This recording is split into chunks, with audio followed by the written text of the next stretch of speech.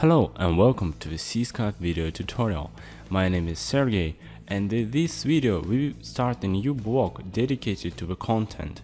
In this video I'm going to show you how to use the content of the pages to your advantage and improve SEO. Let's begin. Let's take a look at the content pages located on the storefront. The content pages might be of three types: page, form and link. I'll be speaking about difference among them a little bit later. Now let's take a look at the examples. Alright, here, our blog. This is the ordinary page with blog posts and stuff. Gift certificates. This is the form page.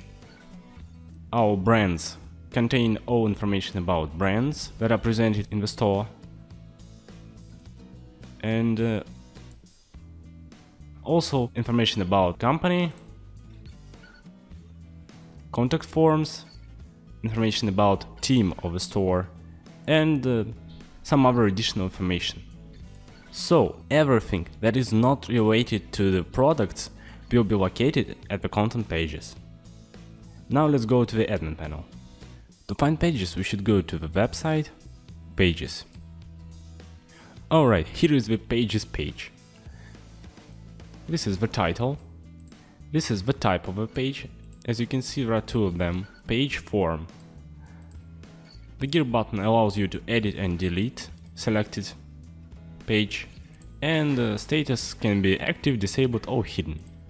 There is also plus button that adds the new pages, gear button that helps you to clone selected and delete selected pages, save button of course, and traditional search panel. Now, let's take a closer look at a page. Let's create a new one. Add page.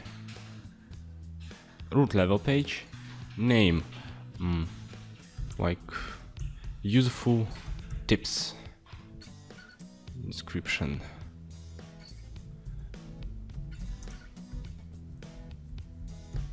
Useful. Alright. Metadata, page title. Meta description, meta keywords. Okay. Useful tips.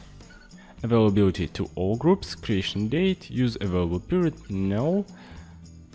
Active. Add-ins. Facebook object type activity. SEO name.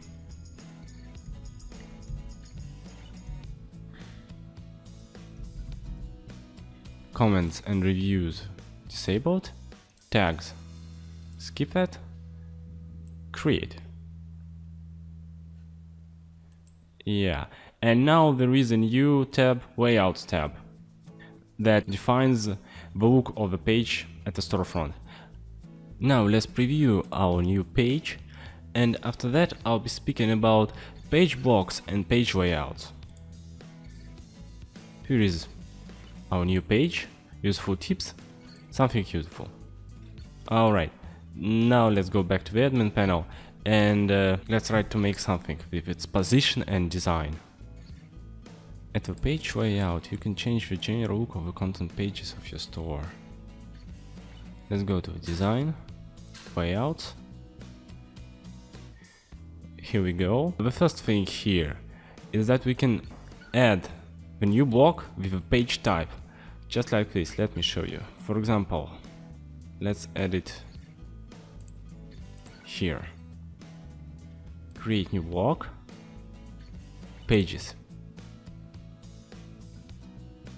Okay, we can give it a name, page 1, template, drop down horizontal, drop down vertical, text links, filling dynamically, full tree, general. No, let's call it, that's right, useful tips, settings. Second level elements, third level elements, okay, create. And there is one more thing we can do. Yeah, we can change the page's layout. For this we need to go to the main contact and change block options. We can change the name, the wrapper, the status, and we can add pages here to disable them. Oh, by the way, you can add user-defined CSS class if you want to make a unique style for this layout. Alright, now let's take a look at our new block. That's how our page block looks like. In the next videos I'm going to change its design and location, but that's how it is for now. From this block you can get an access to any content page of a store, and this instrument might be really useful. But we'll be speaking about that in the next videos. Thanks for watching and see you in the next CSCART video tutorials.